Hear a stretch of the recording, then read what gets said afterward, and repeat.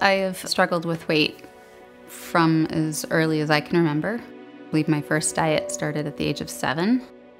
I have tried every single diet program, weight loss program throughout my entire life, many of them multiple times, and failed at all of them.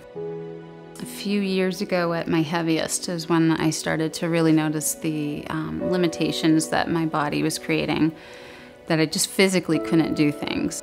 I used to love mountain climbing. That was something I had kind of gotten into a bunch of years back, and a few years ago when my weight was creeping up and up and up, that was becoming absolutely impossible. One of my last hikes, I was afraid I was gonna have a heart attack. My heart was pumping way too hard, so I got really concerned, so I made us turn back. I just was so physically exhausted from trying to carry my weight and had to stop all the time and take breathers, and many times was concerned about whether I should go on or not because I was concerned of, am I gonna be able to physically make it up there? And oftentimes would cry as I'm going up the hike because I was so miserable.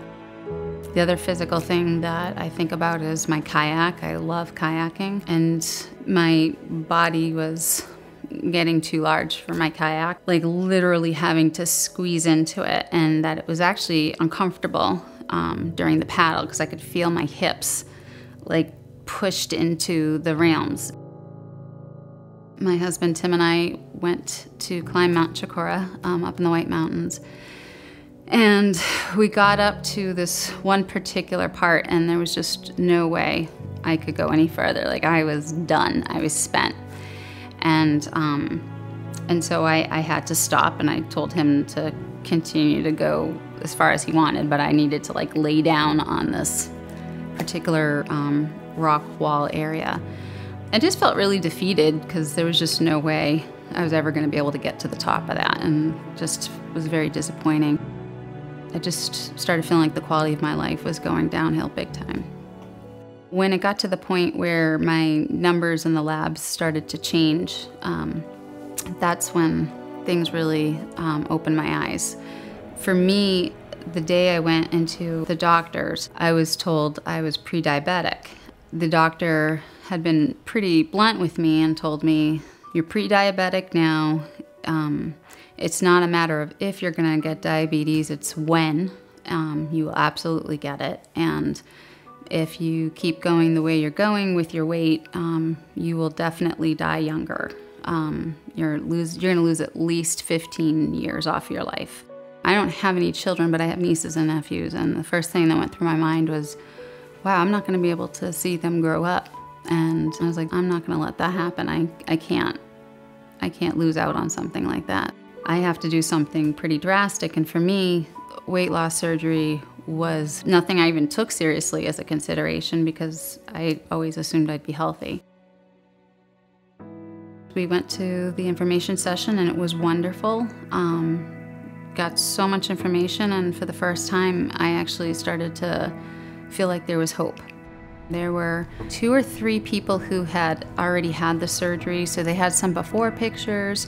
People were at different points of post-surgery. Some of them were still in the process of losing weight. Some people already had and had been in maintenance. That's the stuff that really caught my attention because these were people that I could relate to. Their stories were similar to mine.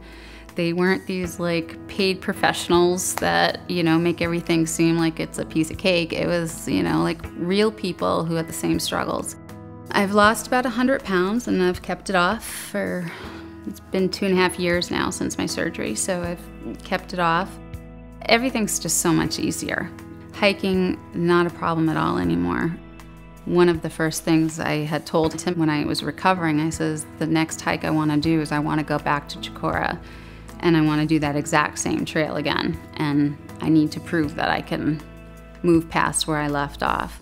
And we did, and we got to the point where I had stopped before, and I kind of knelt down and touched the ground to kind of pay a little homage to kind of honor that part of my life that was now in the past, and then got up and hiked the rest of it and went to the top and got to see things I never would have been able to see before.